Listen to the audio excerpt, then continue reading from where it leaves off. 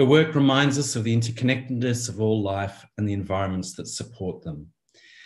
Our artists are going to present on their recent work and discuss how both materially and conceptually living systems inspire their distinctive practices. So first up, we will hear from Selena. She, as I mentioned, is an interdisciplinary artist based in Tasmania, seeking out materials environments that have weathered various forms of frontline disturbance. Selena positions herself in the role of both witness and interpreter. Her practice often presents a provocation to tune into the environment by amplifying the voices of more than human entities. And so please make Selena really welcome, and I'll hand over the mic and camera to Selena. Thank you. Thanks, Jonathan. I'm going to also acknowledge that my work takes place in the Twitter and the Muwinina and Palawa Pakana people. So I'm going to share my screen. Bear with me for a moment because I realise now that I'm not at my first slide.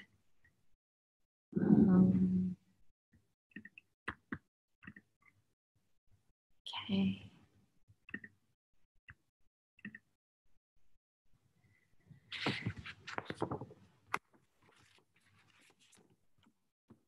Hi, thanks Experimenta for welcoming me onto your platform. You find me in the final leg of my PhD, which is to say, you find me ensnared in the passage of linear institutional time. That said, it's an incredible privilege to spend my attention in this way, and I'm questioning many things.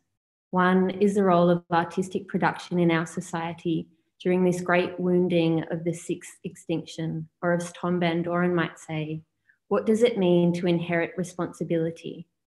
Through my process, I seek out materials and environments that have weathered various forms of frontline disturbance, positioning myself in both the role of witness and interpreter. Some key concerns that live within my practice include relationship, interconnection, ecological imagination, and listening. These are transformed into poetic gestures that creatively story acts of witnessing, or what Bioachimalafe would call witnessing, being with more than human witnesses to ecological disturbance. These inquiries give rise to assemblages of solidarity as a methodology and as ways for living, addressing these questions speculatively and directly. How might I align my practice to be inclusive? How might I consider the citizenship of more than human beings, amplifying and raising their voices in various contexts? Who can I bring with me into the gallery or the so-called cultural space in efforts to dissolve false binaries? To witness is to make public, to hold oneself and be held accountable. As Dylan Robertson says, witnessing is becoming an archive, watching and being watched. It's not surveillance, but knowledge storied and situated within community, a form of relational accountability. This act of bearing witness is later cracked open through creative translation in attempts to represent or speak for those that may not be linguistic. It's a melding of research, intuition, and experimentation. The forest is a memory, a teacher for community building, the alliance of trees, soil, mycelium, and collaborative webs of living and non-living entities. Trees reveal themselves as masterful, multi-agent ecological engineers and world makers. Forests are animate in that they are endowed with life, and they animate, providing the conditions for living. Trees are not autonomous machines for producing wood, and forests are not systems.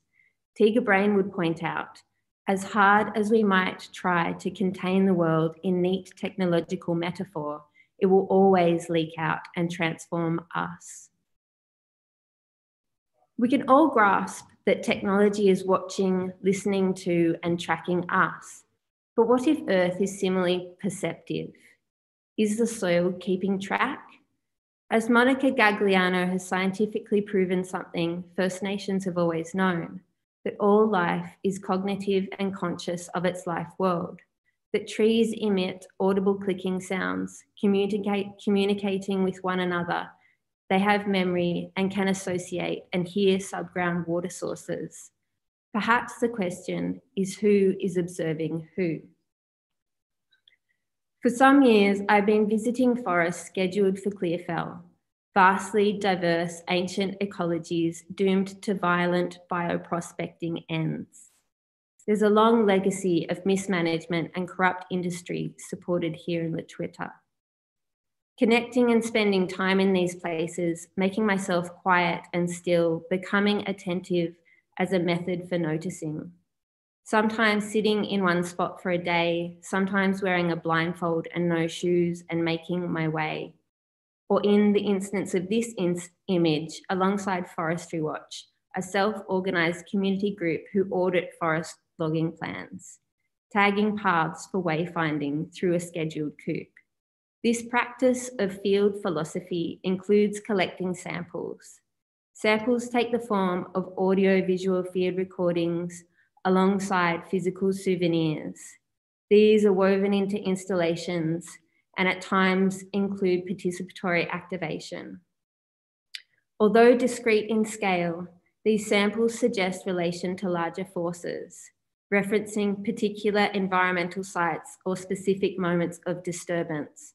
For example, in 2019, I collected bushfire air as well as the 2020 summer fires, bottling atmosphere, memorializing the particulate mattering of combusted ecologies, vessels to hold the spirits of the incinerated. Returning to places I lived amongst when I first moved to Lutruwita, forests there in 2001, since Gondwana, no longer exist outside of memory. I am instead confronted with the short-lived speed of a stolen joyride, torched and dumped, incongruous alongside the surrounding temporality of ecology. Solipsasia is a term that describes a form of emotional or existential distress caused by environmental change, a word for this ominous feeling of receding biodiversity, a word for this gaping absent presence. During April of 2020, 356,000 hectares of previously protected native forests were released for clear felling. Vast interspecies communities essentially deemed disposable, made abstract through bioprospecting pathways of commodification. Driving to the backcountry, past the hills hoist lynched in high-vis garments, roads streaked with burnouts, the maypole of cable logging creeping down the too dangerous steep embankments. This mode of investigation strategically identifies locations to visit as field research to finally translate as artworks, amplifying the plight of the more than human. This act of field research could also be framed as a form of dark tourism, travelling to sites that are in some way connected to death or disaster. Tree roots embedded in soil knitted together with fungi are major communication networks where nutrients, secrets, and information are stored and shared.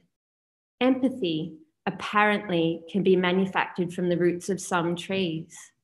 Sassafras roots and leaves, once refined, are a source for saffrole, the key ingredient in MDMA. The drug releases large amounts of serotonin, which likely causes the emotional closeness, elevated mood, and empathy felt by those humans who use it. For this work, Ready-Made Burnout, the Root of Happiness, I handcrafted a ceramic alembic.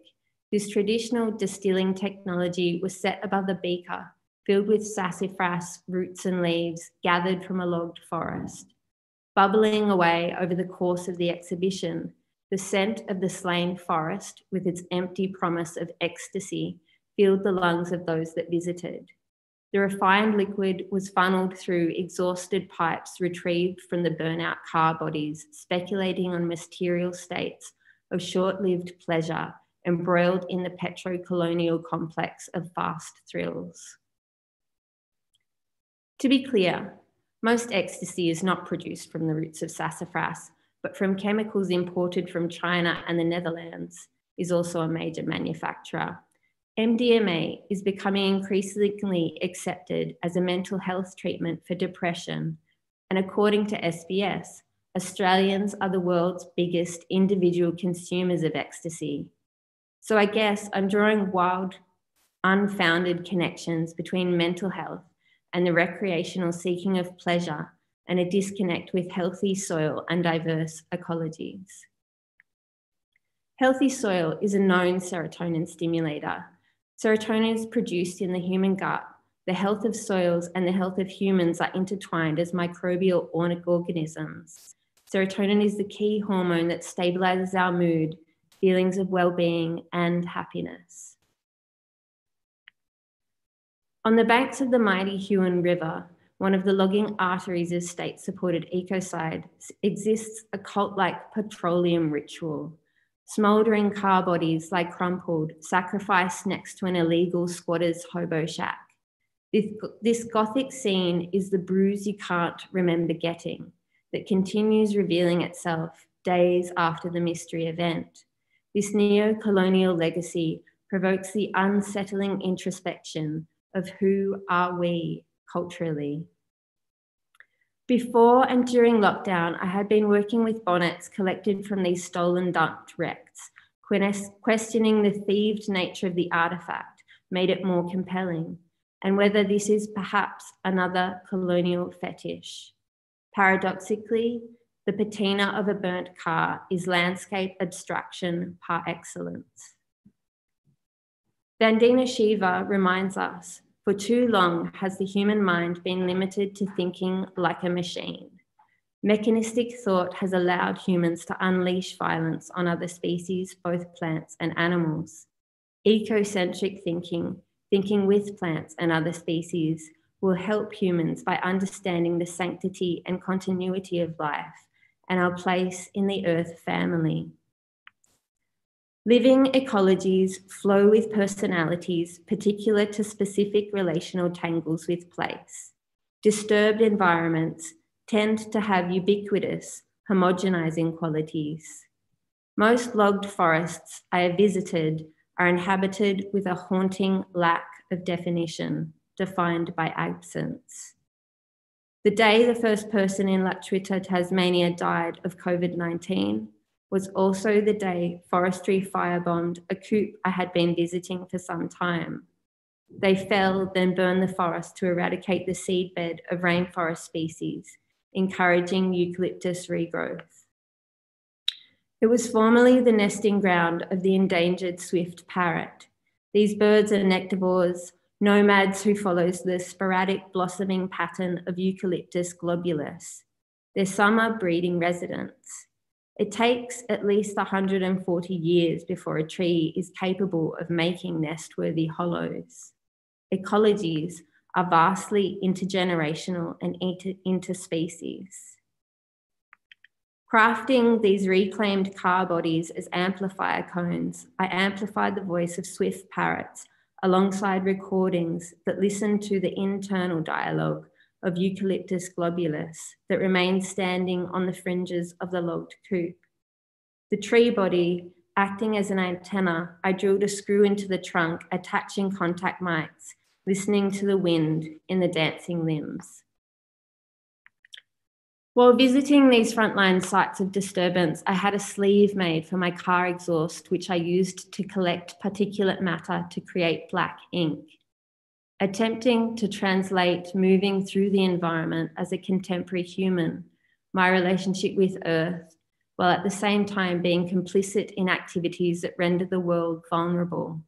This carbon ink was mixed with water drawn from Vatnajökull, a melting Icelandic glacier. Each phase is adorned with beeswax and white pigment sourced from plasterboard found in skip bins, burnt surfaces of charcoal and 23-carat gold leaf gifted to me. Precious material fragments that combine hopelessness with the inevitable phase of massive change we are living through. the desire to reconcile my relationship with the world around me is juxtaposed with the elements of the world as we experience it being put at risk by humankind itself. How might we come together and listen with absence?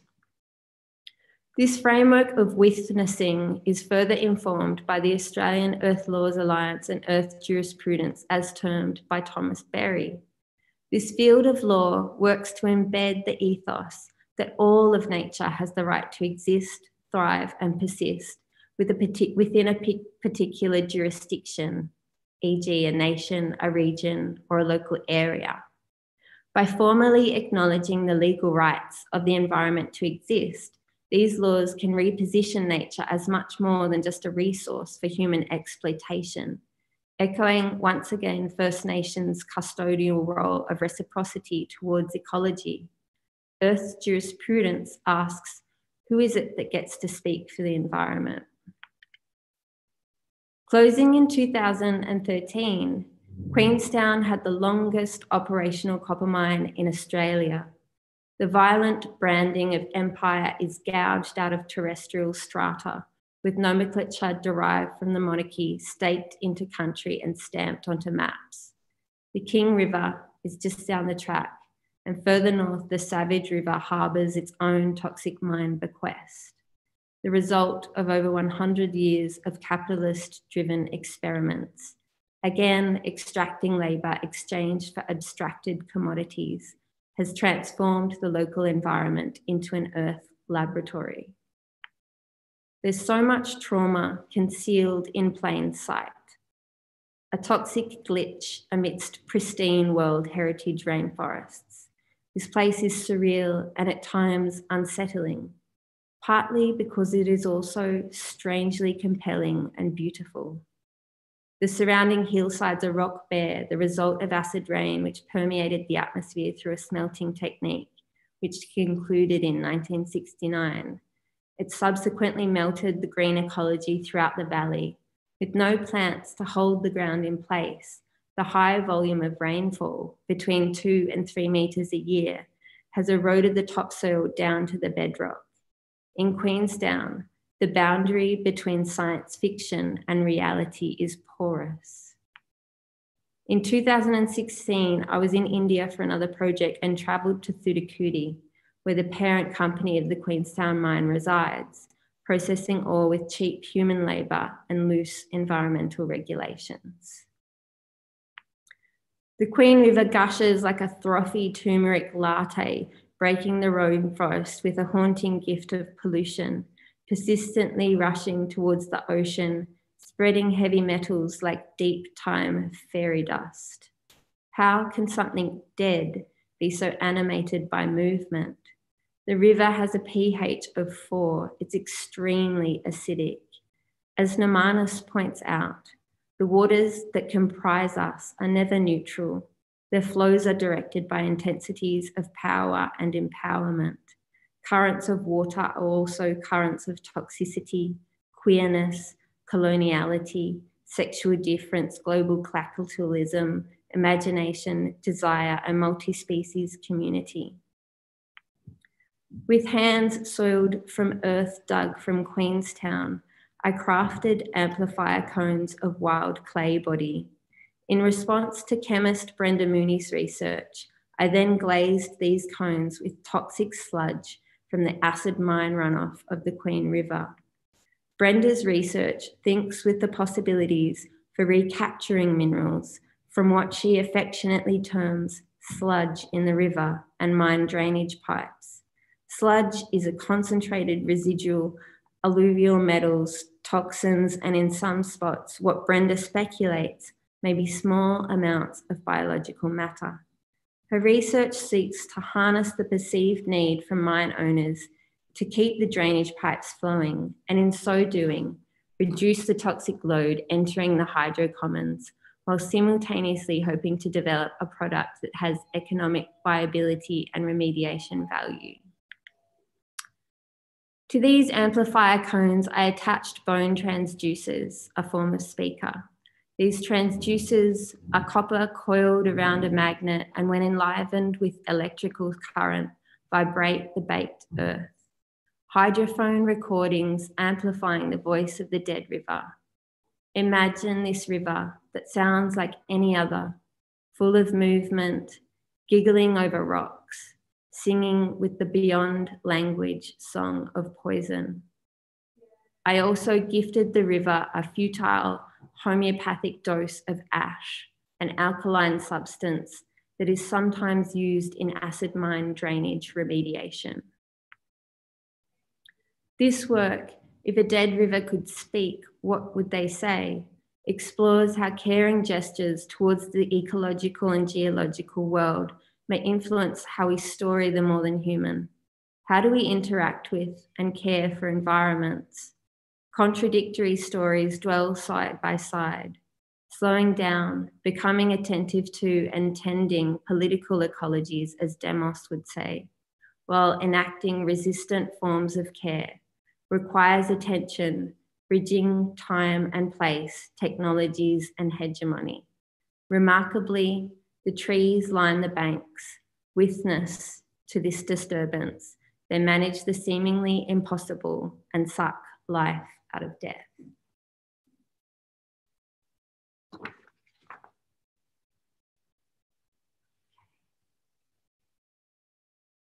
That's it. Let me stop sharing now. Thank you so much, Selena, for that beautiful presentation with some absolutely extraordinary imagery you've got there. I'm going to now introduce Svenja and remind all of the people that have joined us that there will be opportunity for Q&A at the end. So if questions come up while artists are presenting, please type them into the chat function, and I'll put the questions to our artists in the Q&A at the end. So now I'm delighted to introduce Svenja Kratz, a media artist interested in transdisciplinary creative practice, particularly at the intersections between science and art. Her work engages with contemporary biotechnologies, most recently working with cell lines, interrogating the human desire for immortality and the concept of genetic legacy. And I'll hand you over to the capable hands of Svenja Kratz. Thanks so much, Jonathan. That's great. Just give me a moment and I'll get my slideshow up and share my screen. So I'm hoping you can all see my slides now. And before I begin, I would also just like to acknowledge the traditional owners of the land from which I'm presenting today, the Muanina and the Palawa and Pakana peoples of Nipaluna and Lutruwita. And I would like to pay my respects to their elders, past, present, and emerging. I'd also like to thank Experimenta for inviting me to share my work as part of the Experimenta Life Forms exhibition focus, and to Jonathan Parsons and Nikki Pastore for moderating the session today. So I'm going to begin my presentation today with a short introduction to provide some context for my practice more broadly, and also for the works that I'll be discussing today. So as Jonathan has already mentioned, as a visual artist, I've really always been interested in the body and the body in relation to technology, including biotechnologies. And during my PhD, I was really fortunate to have the opportunity to work across art and science at the Queensland University of Technology, and to become actively integrated in the then Tissue Repair and Regeneration Group, which was really a research team that focused on wound healing with expertise in cell and tissue culture.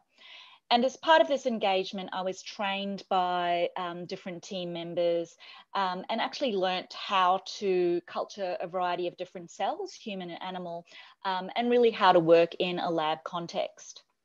So on this slide, you'll be able to see the first flask of cells that I ever received, which was a fairly hardy cell line SOUS2 And the term SALS2 actually references their origin as sarcoma osteogenic. So it's a bone cancer cell line. It's a cell line that was also initially established in the 1970s from an 11-year-old girl, which I've named Alice. And these cells, as indicated on the slide here within that flask, are grown in a single layer on the base of that flask within a liquid nutrient medium, which is the sort of pinky thing that you can see there.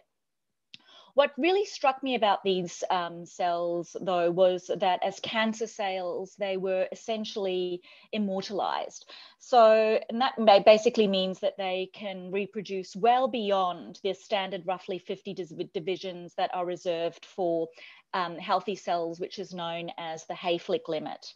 As such, they can essentially continue to replicate and be split into more and more culture flasks as they fill up the available space, which is sort of, again, sort of demonstrated on that slide.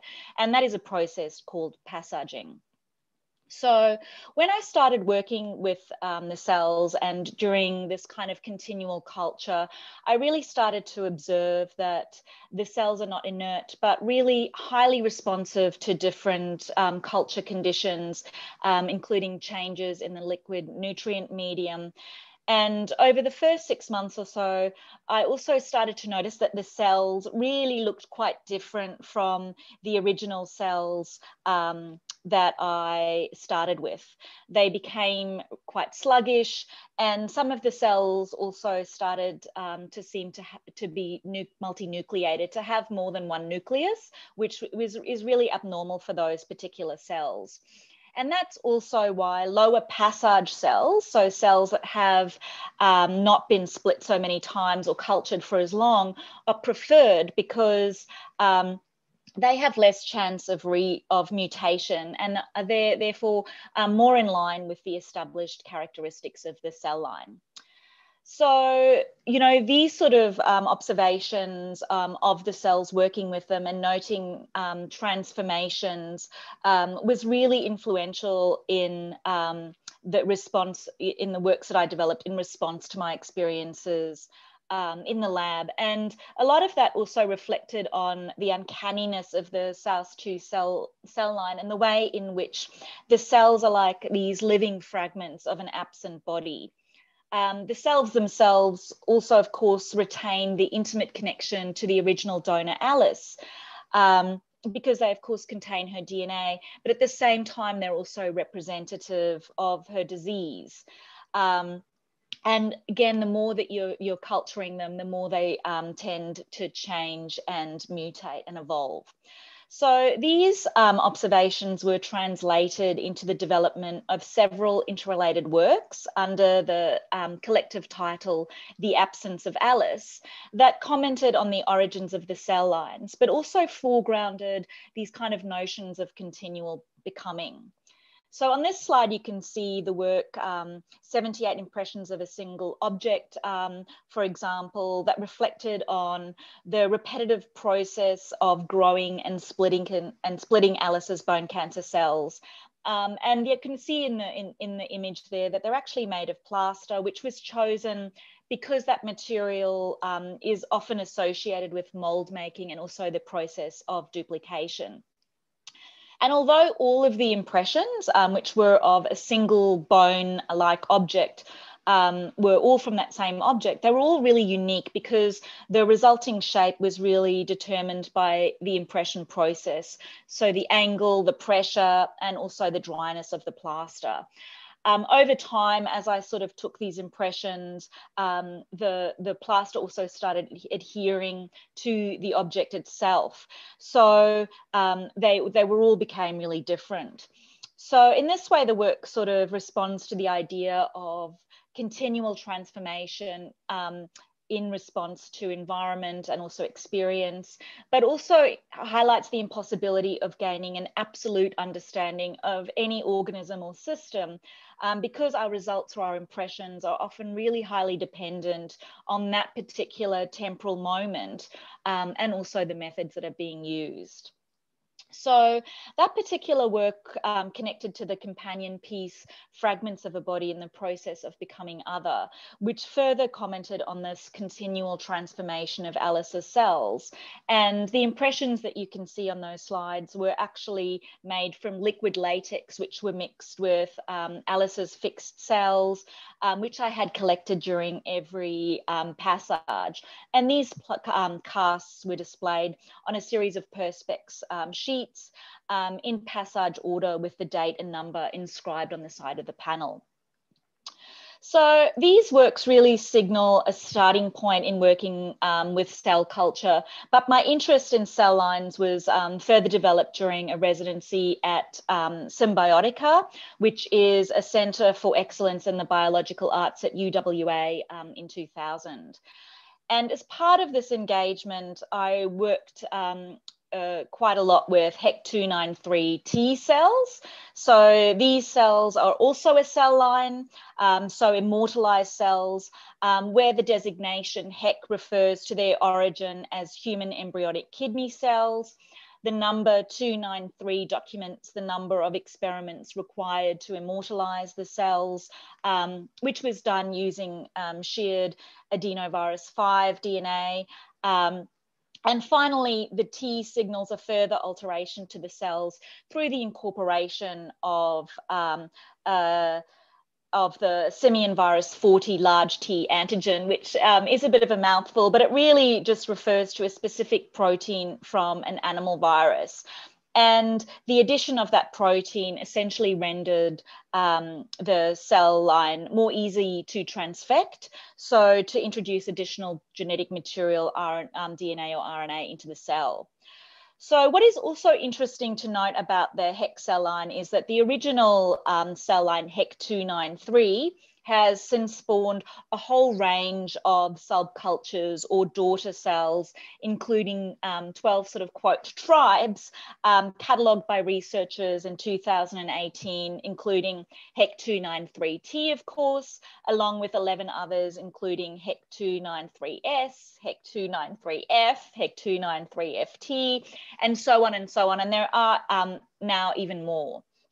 So what really struck me about working with the HEC cells was how an organism that essentially never really reached full gestation could nonetheless result in a whole series of unique microorganisms with different traits that, as Oren Katz and Yonat Zer from the Tissue Culture and Art project assert, start to really resist easy, quote, biological or cultural classifications, end quote. And furthermore, the total biomass of the resulting cells, as they've also sort of asserted, often vastly outweigh the original body from which they were derived, which is definitely the case for HEC cells and the various derivatives.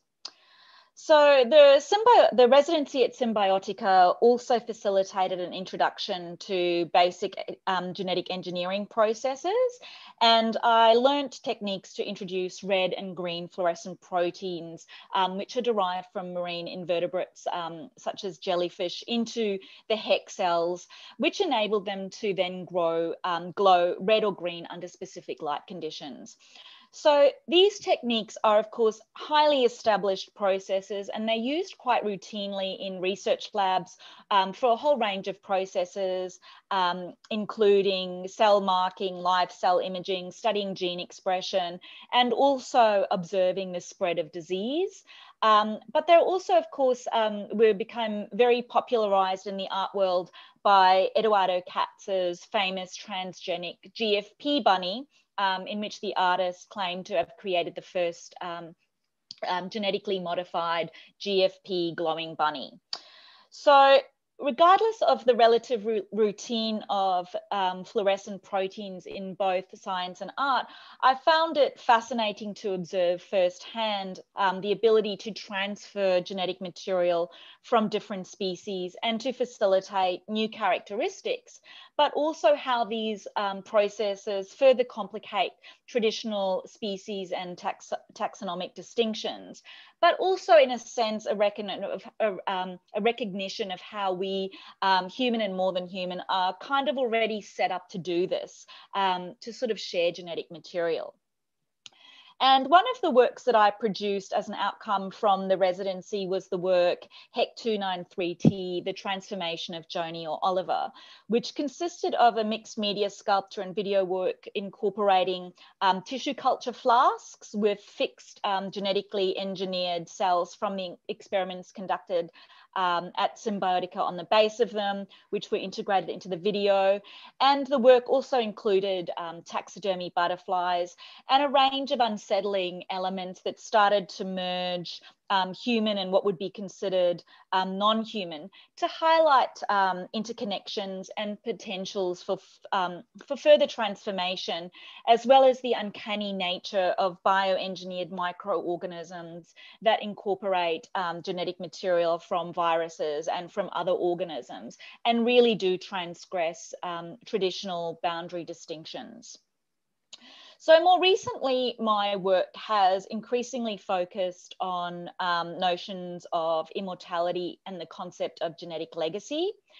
And this interest was in many ways a move on from this sort of earlier work with immortal cells, but also a result of my own situation as a single woman in the later stages of reproductive viability. And this really prompted me to consider how I might be able to use new and emerging biotechnologies to establish an alternative genetic legacy beyond necessarily giving birth to human offspring.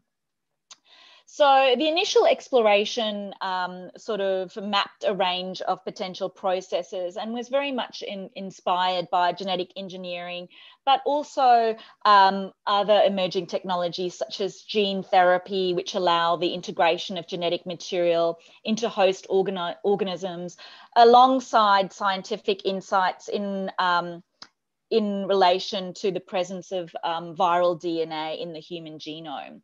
So I found that really, really interesting because it is now largely accepted that humans contain up to 8% viral DNA from ancestral infection, and that the integration of viral information from those infections may have actually facilitated the transition to placental birth in mammals. Sort of starting to signal that viruses likely have a really significant role to play in the evolution of organisms.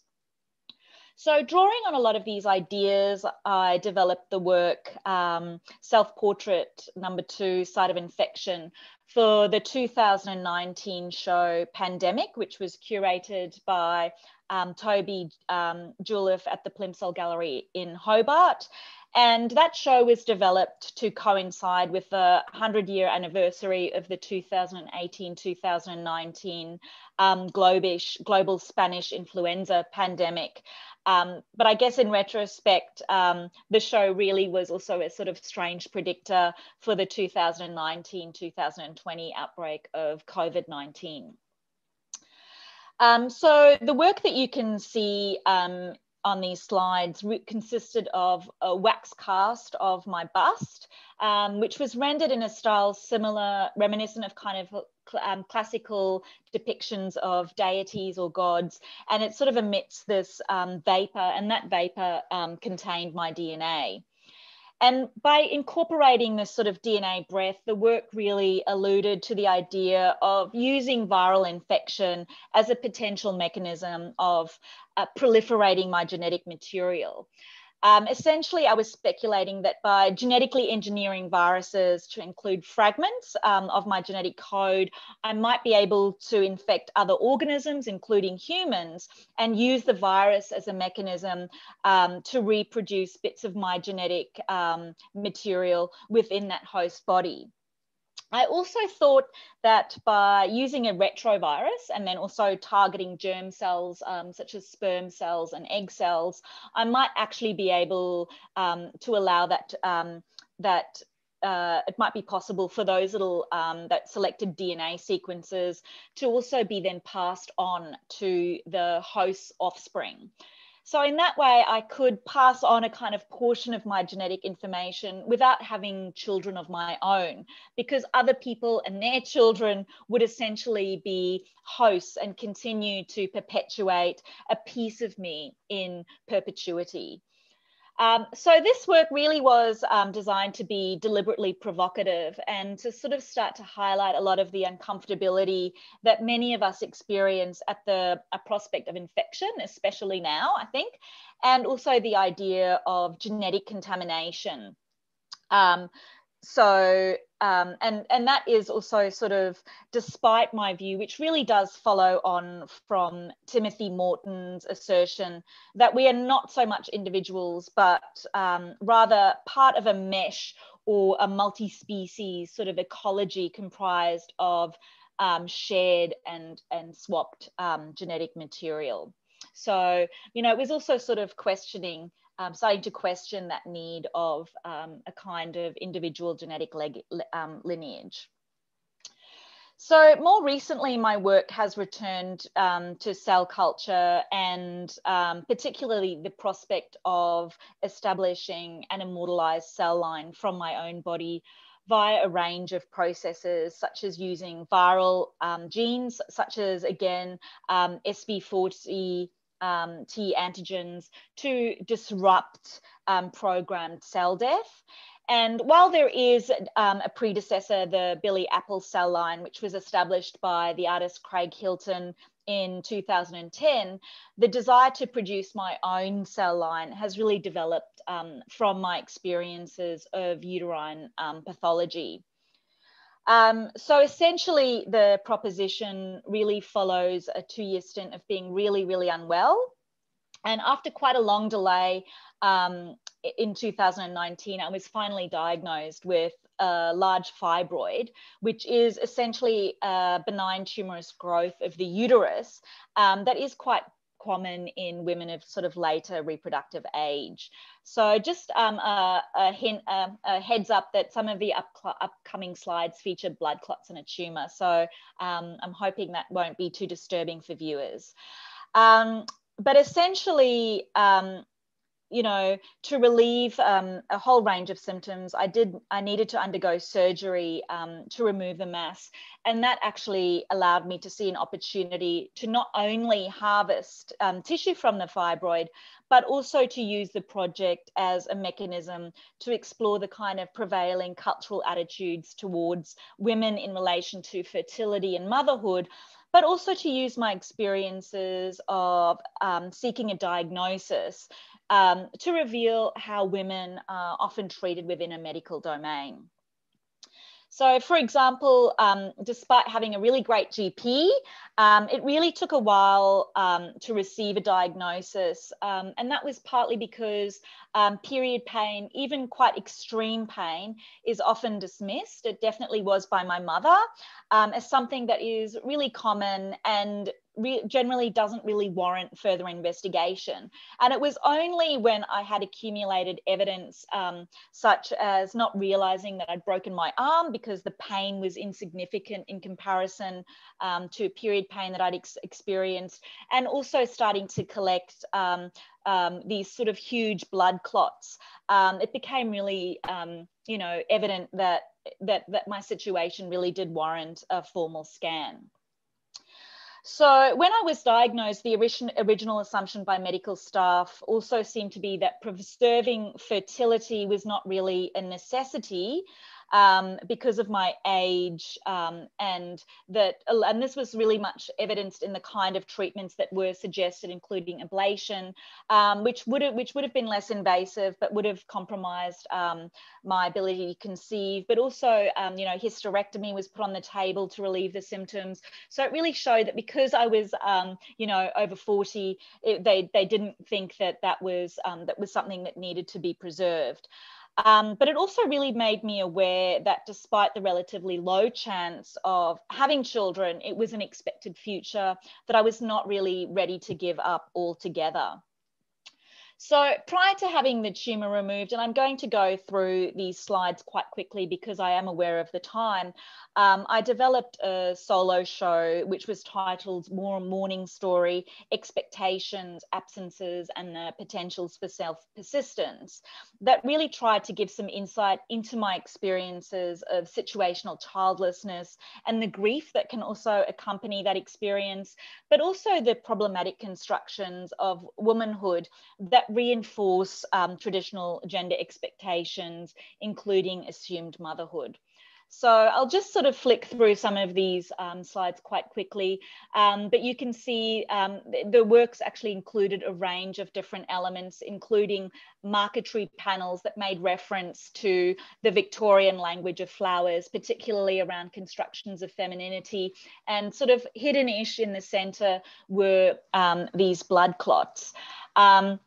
I also produced a painting called, in collaboration with Anita Gowers and Phil Blacklow, who also assisted with the marquetry. We worked together. That also talked about the way in which these kind of mythological construction of idealized femininity continue to haunt us, and also start to influence medical knowledge, so that there isn't really that clear separation. Here you can also see a work, Time is Topological, which consisted of these sort of ticking clocks and a bleeding table. And in one of the anatomical models that I sort of repurposed, there was the snake that was featured in the belly. And that was, again, making this sort of reference to, you know, the idea of the wandering womb, and the way in which, you know, and this is sort of the belief that the uterus wanders around about the body of a woman like a wild animal, causing mischief. And it's that condition that causes major illnesses, including hysteria in women. And this is a view that is documented in medical texts from ancient Greece, including the Hippocratic Corpus, but also, as Amy Kerber points out in her book, From Hysteria to Hormones, has seen many different manifestations that are also evolved into the 20th century view that women's sort of so-called irrationality is really just linked to their hormones. So other works in the series, such as the Memento Mori series and the life-size sculpture, Coming to Terms with Being Forgotten, give insight into ideas around, into ideas of mourning and mourning for lost possibilities, but also start to signal that because we're already connected into this sort of history of this long history of genetic continuance that links us to all organisms, you know, and deep time histories, the idea of establishing a genetic legacy is really unnecessary. So that was sort of the work, Coming to Terms with Being Forgotten. You know, maybe it's okay to just die and form part of a larger cycle that extends beyond us. So the final work in the series, again, connects us back to sort of some of the ideas that I've explored previously, and particularly the desire to establish a cell line. And it really alludes to the next stage of project development, which aims to establish a cell line from the fibroid tissue. And by incorporating, you can see there a flask that has fixed primary skin cells of mine, which were from another project. And also, again, incorporating taxidermy butterflies and different uncanny elements, the work starts to make a direct reference back to HEC293T, the transformation of Joni or Oliver. So really signaling the potential for the fibroid cells, not only to be to establish a single cell line, but to potentially spawn a range, or again, a tribe of daughter cells that, like the original intention of the Billy Apple cell line, could be used for both scientific and creative research endeavours. So since this body of work was shown, my fibroid has been removed, and I was really fortunate to get ethics clearance in time and find wonderful collaborators from the School of Medicine, Associate Professor Brad Sutherland and Jo Marie Courtney, who have isolated, cultured and frozen those cells from the tissue. And here you can actually see the cells that were derived, which do look to me like fibroblasts, partly also because, you know, they're very common in skin and connective tissue. So I'll leave it there because that does bring us up to date in terms of, you know, where I am, where my investigations are currently sitting. And I've been fortunate enough to receive an ANAT SciNats grant from ANAT, which will allow me to actually continue this investigation and to work closely with a range of amazing collaborators. So I am really aware of the time, but I would just like to finish by acknowledging again the many organisations and the people that have supported the projects that I've discussed today across QUT, Symbiotica, UTAS, and of course also Alice and the original donor of the HEC293 cells. And I'll stop sharing there. So thank you everyone for listening. Much, Svenja. Yeah, just stay on camera. We've got a little bit of time. And Selena, if you could join us, turn on your mic and your camera. We've got a little bit of time for questions. There's a question specifically to you, Svenja. It's in the Q&A if you want to pop it up, but otherwise I'll read it out. It's from Liani Burton. The 2020 reckoning via the Black Lives Matters movement drew attention to the HeLa cell line and legacy as a form of racial injustice as well as non-consensual use of genetic material. Can you comment on your ethical position in cell use, especially on Alice's cells? And if you decided in part to use your own cells to circumvent any ethical dilemmas associated with cell use? Yeah, so that's actually a really great question. And, you know, as Lainey sort of pointed out there, the HeLa cell line is the first human cell line that was ever established. It was in 1951, but it was established from an African-American woman without her consent, and it caused major distress to her family. So there is that sort of history that accompanies the use of cell lines, and particularly the HeLa cell line, where issues of consent are absolutely of paramount importance. And I think that is something that I'm really interested in addressing, is actually kind of going, well, you know, for me, it is important to make sure that there is a transparency and that I can give consent to use the cells. The history of the SARS-2 cell line is not known. So a lot of the cell lines you would have seen are de-identified. So I don't actually know who the donor was for the SARS-2 cell line. And to be honest, I didn't actually investigate that in depth to try to find out.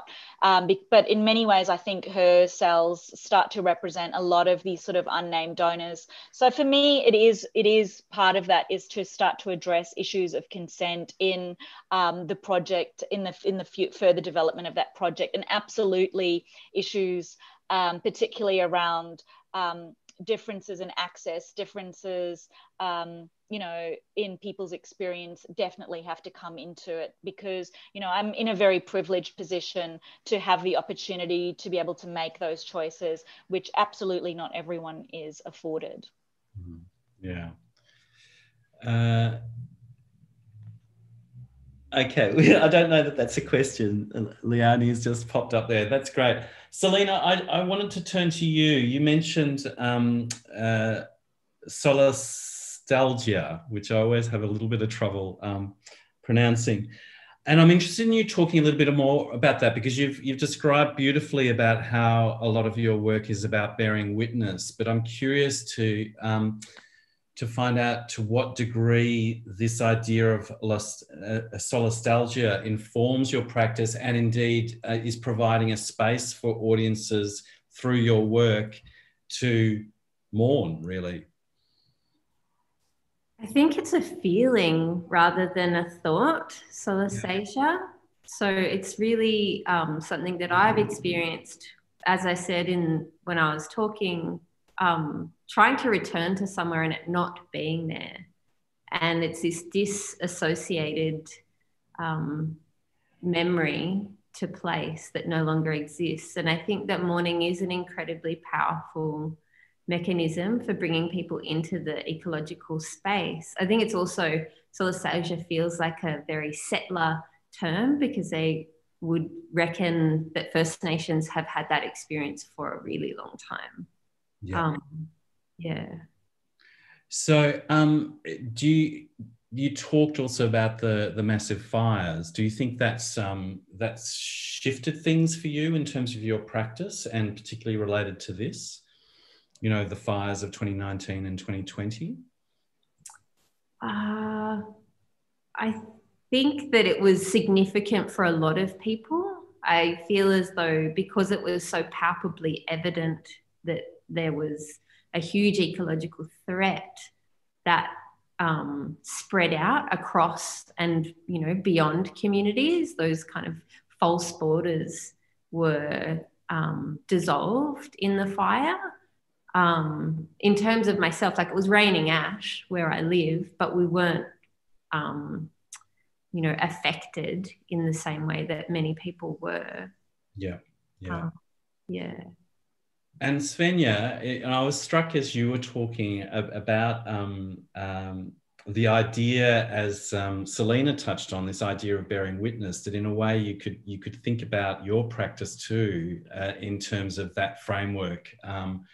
I wonder if that does resonate for you, and if it does, you know, how it does.